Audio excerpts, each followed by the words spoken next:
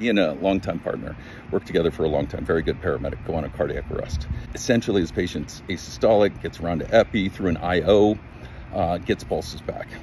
Shocking. This is a very, very sick patient. So here's the situation. Me and my paramedic partner in back, he's attending. Patient's hypotensive as can be after ROSC.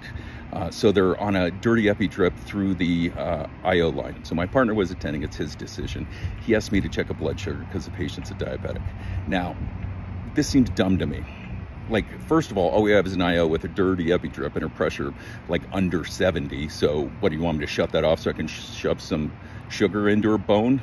That makes no sense. But also, I'm not sure what a finger stick blood sugar does with a pressure of 60 after 20 minutes of cardiac arrest. Like that's static in her fingertip.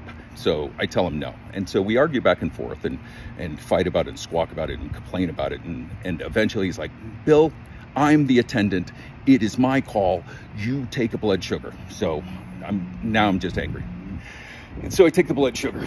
And so I get an error. It says 0.7.